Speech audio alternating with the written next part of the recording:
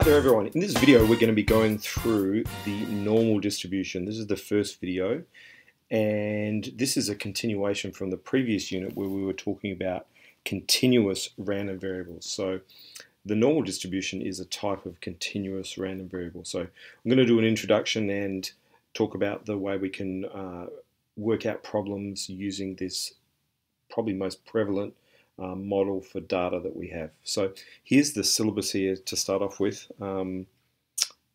First of all, identify contexts such as naturally occurring variation that are suitable for modeling by normal random variables.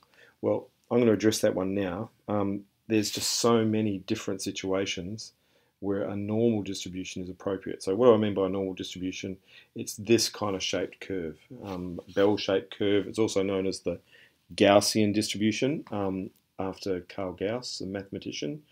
But this distribution, when you're looking at it, you've got frequency or frequency density along the vertical axis, and along the bottom here you've got height or weight or time or so many different variables. And what we find is that most of the values, most of the measurements here are centered around the middle of the distribution. And there's a variation that goes out from that. There's very few really tall or people in this case here, and there's also very few really short people at the bottom. Most people are grouped around the middle, and that grouping follows this kind of curve called the normal distribution, this bell-shaped curve. The other thing that we know is approximately how many standard deviations people fall within that bell-shaped curve. So what kinds of things are modeled by this normal distribution? Time taken to do a test, length of turtle shells, weight of year 12 students, height of year 5 students. In fact, there's just so many different measurements of things naturally occurring in nature that follow this normal distribution pattern. The parameters of this distribution, we use two Greek letters here. The first one, mu, that signifies the mean of the distribution. So in this example that we had here, the mean was around about 122, right in the middle there, and sigma for the standard deviation. So the standard deviation again is measuring the spread here. How far spread out from the mean are these values here? Different standard deviations, different normal distributions have different standard deviations. So if I wanted to, I could draw another normal distribution that might look like that. Now that distribution is also a normal distribution, but the standard deviation is less. They're more tightly centered around the mean, whereas the one that I just got there in red, the standard deviation would be a little bit bigger. So that's the mean, the standard deviation.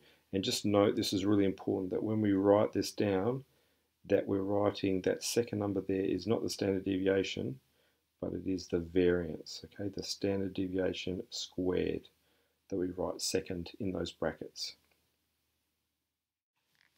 Another thing we know about the normal distribution is that we know 68% of all of heights or weights fall within one standard deviation from the mean. So one standard deviation either side of the mean, we've got around about 68% of all of the values. Within two standard deviations of the mean, we have about 95% of all of the values. And within three standard deviations, 99% of all of the possible values we get. So that gives us a rough guide whether data is appropriately modeled by a normal distribution also.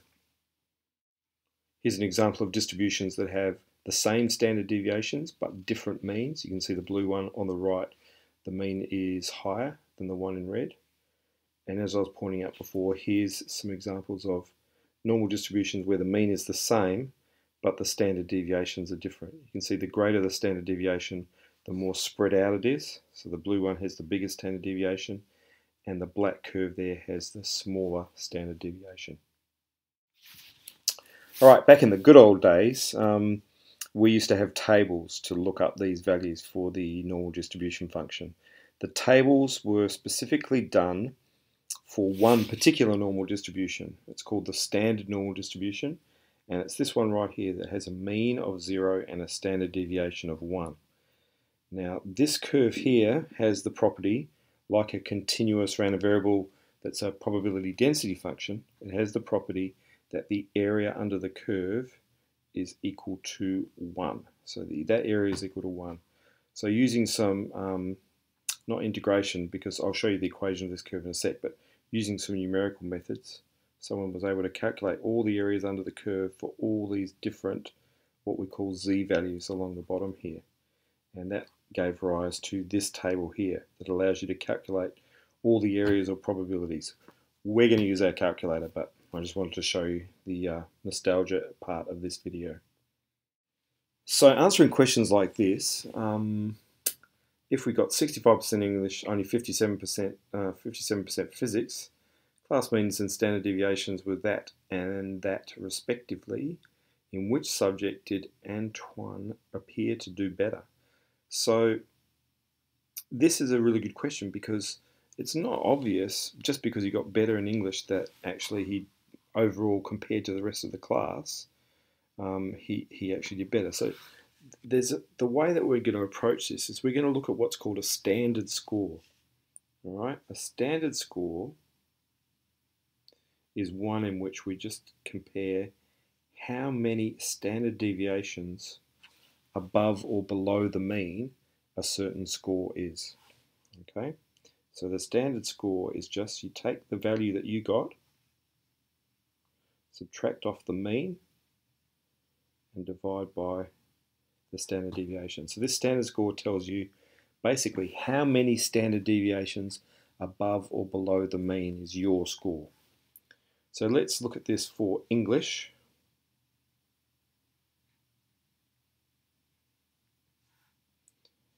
The standard score for English, he had a score of 65. The mean for English was 62. And the standard deviation was 8. So 3 over 8 is his standard score, or we might write 0.375. So that's how many standard deviations above the mean his score was for English. Now let's look at physics. His score was 57% for physics.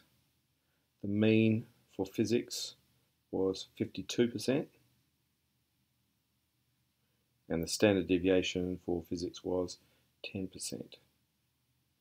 So 57 minus 52 is 5 over 10, which is 0.5. Okay, so in which test did he do better? Well, in physics he actually did better because he was half a standard deviation above the mean, whereas in English he was only 0.375 a standard deviation of the mean. So comparing the scores this way, we can see that compared to his classmates, he actually did better in physics in this case. So here's how we use the normal distribution to solve realistic problems. Here's that formula that I was just pointing out about how we standardize a score. We normally use z to represent a standardized score, but it's this x minus the mean over the standard deviation. It gives us that z value, or the number of standard deviations above or below the mean. So I'm going to show you kind of an old, the way that you do this without your calculator, and not exactly using the tables, but then we'll go for how you'd use your CAS calculator to do these kind of problems. So here's the problem. The waiting time to order in a fast food restaurant is normally distributed with mean 3.5 minutes and standard deviations 0.8 minutes.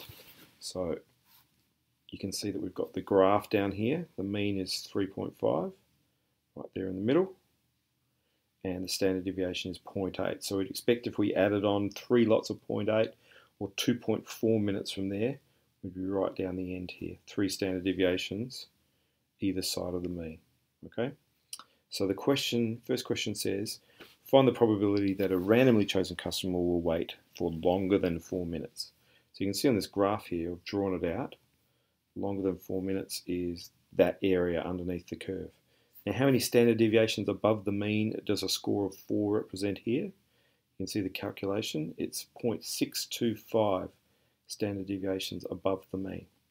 So if I write it as a standard normal distribution, you can see this score here is 0.625. So now, in the old days, we'd go for our tables, look up 0.625 in the table. The tables that I showed you always give the score from that value down. So that would give you that area there. Subtract that from 1, gives you the area or probability that we're looking for. So just like probability density functions, the area is 1. So we're always looking at areas here, and that's the equivalent of probability. So here is how we do a really similar problem using our CAS calculator. So imagine that we've got a population of weights, mean 65 and standard deviation 12 kilos, and we want to know what's the probability that a randomly chosen person weighs between 60 and 75. Now, it's a real shame that our calculator just does all the work without us having to even think about this. It's going to be a real advantage later on, particularly if you can have some understanding of what's going on here.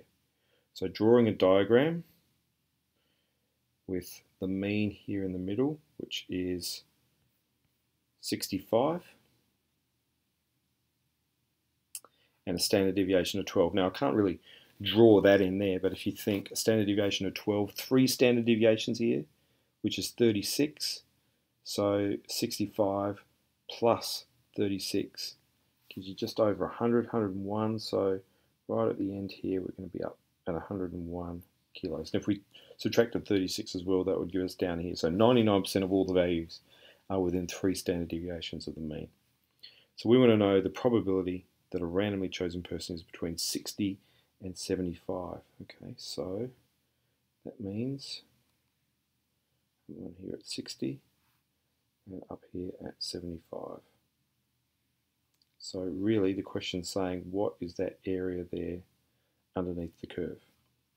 So on our calculator, the way that we do it is in main, we go interactive, continuous, and norm CDF. So get your calculator out so that you can get the same answer here to make sure that, that you can get the right values in there and get this right.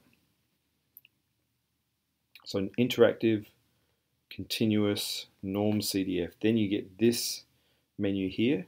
So you need to put in the lower value we want, which is 60, the upper value, then we want the standard deviation, and lastly the mean.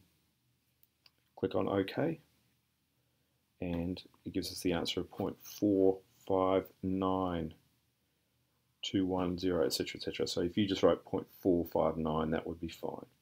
So norm CDF, the order here is important. Lowest value, high value, so it's between those two values, then the standard deviation, and lastly the mean.